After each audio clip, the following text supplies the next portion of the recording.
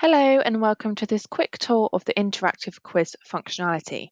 I'm going to walk through the simple steps for setting up and running quiz questions and of course sharing those all-important scores.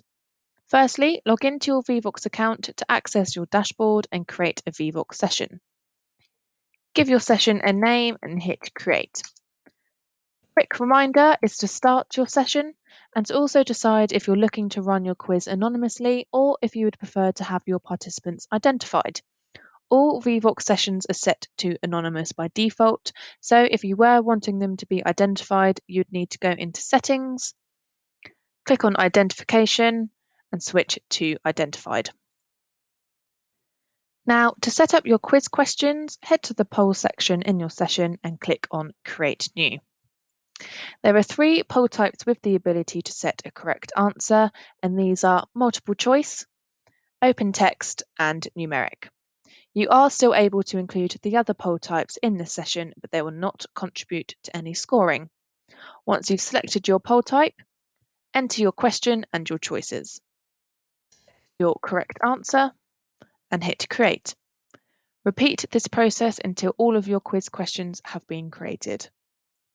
That's it, you're now ready to start quizzing. To start launching your polls, click on Present Full Screen, and you'll see at the bottom here we have this control panel.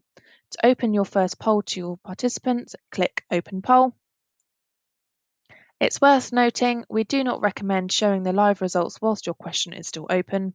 It's best to leave the results hidden until your poll has been closed so you do not give anything away. When you have all of your results, click Close Poll and the final results will display on screen. To reveal the correct answer to your participants, come down to the bottom left of the control panel and click Show Correct Answer.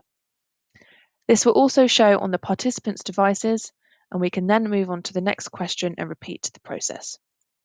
To show those all-important scores during your quiz or at the end, click on this trophy icon in the bottom left-hand side of your screen. This trophy icon displays the leaderboard, which includes a full rundown of the placing so far, the overall participants count, and the most difficult question.